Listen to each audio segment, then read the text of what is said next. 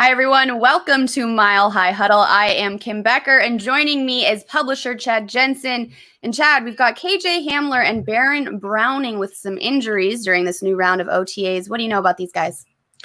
Well, it's a little bit concerning because KJ Hamler basically arrived in Denver a little bit nicked up last year as a second-round pick, nursing a pretty serious hamstring, ended up tweaking it multiple times during training camp, and then it kind of just nagged him throughout the season. He ended up finding a way to make an impact, but it was probably a lot smaller of an impact that it would have otherwise been. Hamstring tweaked again. And so as the Broncos started off another round of OTAs on Monday, Hamler was sidelined.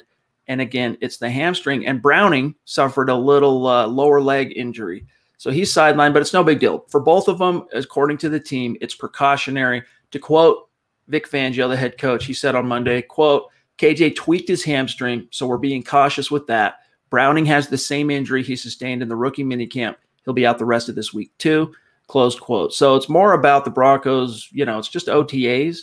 So they're out there kind of getting the visual reps, the mental reps. But with Hamler in particular, it's something to monitor, Kim, because he's kind of been injury prone since landing in Denver. I hate to use that label to describe such a young, talented, dynamic player with as much potential as he has, but it is something to keep an eye on. Well, I mean, like you said, we've got a little bit of time to be cautious with these injuries, but as we know, time flies. So hopefully it's something that can get back to normal here soon. That's right. Whether it's Drew Lock, whether it's Teddy Bridgewater, they're going to need that. What is it? 4.3 is the rumor, 4.2, 4.3 speed. So we'll see. Crazy.